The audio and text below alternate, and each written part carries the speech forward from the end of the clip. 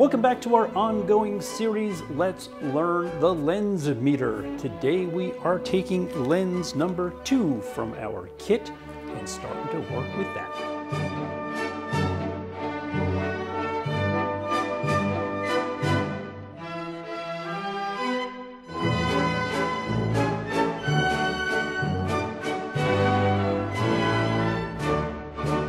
We're going to have a brief whiteboard lesson before we dig into lens number 2. Because lens number 2 is where we're going to just start the fundamental steps of reading a prescription from a lens. That is going to require us to understand the power drum, which is in fact nothing more or less than a number line. The power drum, particularly on the LM101, between plano and 3, plus and minus, is broken down like this. Each one of the little tiny lines between your whole number, let's just say 0 and 1, represents a 1/8 diopter step. If we're writing the prescription, we write the fractional amount as a decimal, and we of course write them as quarter diopter steps as 0.25, 0.50, 0.75, and our whole number. If you're working on tolerance, or if you're working with a very specific prescription that someone has written in an 1/8 diopter step, you may in fact see one written out as 1.37 or 2.87. It does happen. If you're not sure of this, again, go to the Optician Works website. I have practice tests. I have a printout where you can print out the number line and the power drum and then sit there. You don't even need a Lensmeter at home. You can do it just sitting at a desk. So practice this before you jump into lens 2 because you are going to need to know it. Reading the prescription or setting up a lens to fill a prescription using the Lensmeter power drum is a 2-step process. Step 1, get good crisp sphere lines. Look at the power, that is your sphere power. That's the first number of your prescription. You're gonna turn the drum most likely away from you. We're working in minus cylinder form. We'll get into that eventually. Turn it away, you're gonna get good cylinder lines. You're gonna look at the drum. The number that's on the drum tells you, it tells you a lot, but it is not part of the prescription. It is the distance from that first number to the number that you end up at. You count, literally, take a pencil, count down, count between the diopter values. The distance that the drum has traveled is the amount of cylinder present in the lens. That is what you would write down. Note your axis, and you'd know what power is actually in that lens and what prescription you could fill with it. If I put a lens into the Lensmeter and I turn the power drum, rotate the lens around, fiddle-faddle, and I get beautiful, crisp, sharp sphere lines at 150. This is reading number 1. This is my sphere power. I'm good with that. I can write that down. If my second drum reading, when I turn it away from me and I find I have good, crisp cylinder lines, is at 3. This is my second drum reading. If I've gone from 150 to 2 to 250 to 3, I have moved my power drum 1.5 diopters more minus. This is my cylinder value. My script would be minus 150 minus 150. The 3 has nothing to do with the prescription as it's written, the power. It is the distance I've traveled from here to here that gives me my cylinder, my second number in my prescription. Let's look at another example. If my first drum reading is here, at +1, I've got good crisp sphere lines, and I turn my power drum away from me, minus direction, and my cylinder lines fall into beautiful, crisp, clear, sharp lines at minus 150. My sphere power is +1, and I've gone 1, 2, and a half diopters more or minus. This is my cylinder value, my cylinder amount. My script in this case would be +1 minus 250 with whatever my axis wheel is set to.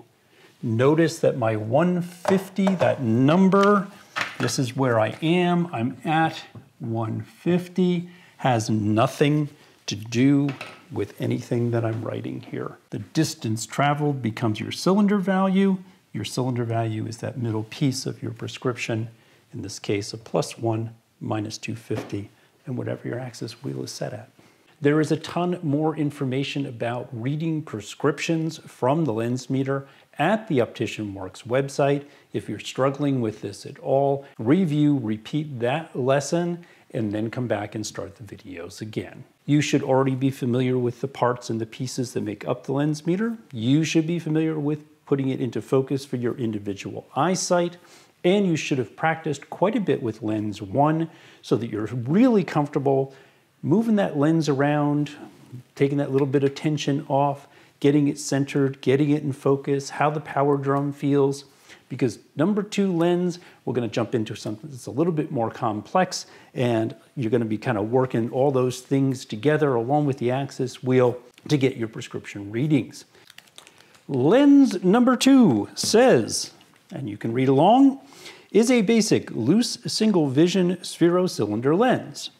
A spherocylinder lens has different power in different places on the lens. You will use lens number 2 to learn how to recognize sphere lines in focus, cylinder lines in focus, and a lens that is on axis. The prescription or the power of the lens number 2 is a +2 minus 1. Keep that out and keep that in front of you. It's very important. Let's take lens 2 out of the envelope. Make sure that you have the etched marking for a 2 on there somewhere so that you know you have the right lens in the right envelope. Let's put that lens as close to the center as we can and lower our lens holder gently up in place.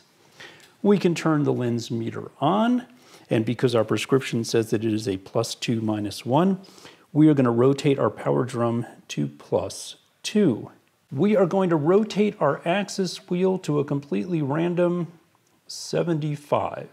Looking inside the Lensmeter, you have a 1 in 180 shot at getting this right the first time. So chances are you're not going to have exactly perfect closed sphere lines. What you're going to see when you look inside is going to be some combination of what I'm showing you here. They could be fuzzy, they could be broken, they could be displaced. And what we're going to do now is what you're going to do for the rest of your life as an optician. You're going to start a little orchestrated move, and you are going to be moving the lens around. You're going to be rotating the lens around, and you're going to be playing with your power drum. 1, 2, 3, 1, 2, 3, 1, 2, 3. So looking inside, what I want to do is rotate my lens slowly, carefully, smoothly around until I have good, beautiful, crisp, closed sphere lines. And what I want you to do is just what you were doing with lens 1. I want you to try to split that center sphere line with the reticle target centers. So go ahead and get that all lined up so you have something that looks like that. Now looking inside, I want you to slowly rotate the power drum away from you until you have beautiful closed cylinder lines. Once we've gone through the steps once, what are we going to do? We're going to do them again. This time I'm going to set my axis wheel to 30. My power drum, I'm going to make sure it is on +2. I'm going to set my lens against the lens stop, gently lower my lens holder back down, and I am going to slowly but surely rotate my lens around until I have beautiful, closed, sharp sphere lines. This is the time that you can use your chrome knurled sleeve, and that will help you get your crosshairs in line with your axis, because that is going to help when you turn your power drum away from you and get your good crisp cylinder lines. Go ahead and practice getting the cylinder lines split. Rotate back to your sphere. Make sure you're centered there. Back, forwards. And I'm good to go for an axis of 30 degrees. Got my dots. I could go ahead and lock this and edge this lens. I'm going to run through it one more time. Obviously, you can make up 180 possible combinations of this. This time we are going to spin our axis wheel around to 143.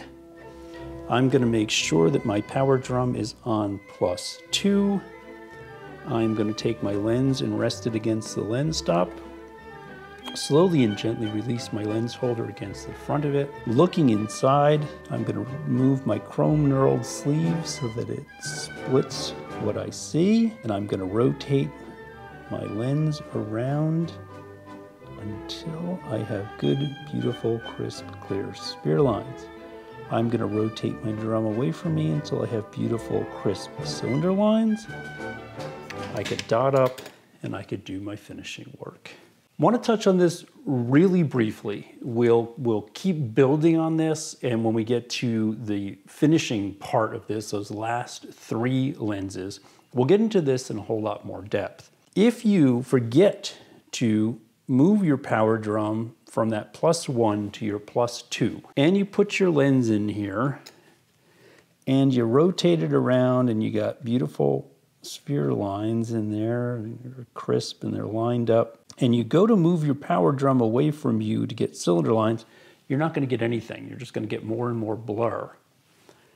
Well, it turns out you would have to turn your power drum in the opposite direction, or the plus direction, in order to get crisp cylinder lines.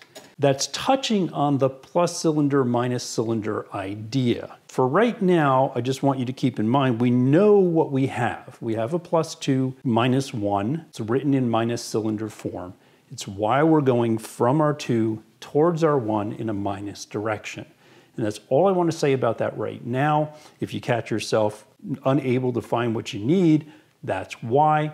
But we'll talk about how you determine which one you have when you have a lens of unknown power a little bit later in the series. Next time, we will pick up with a complete mounted pair, which is number 3.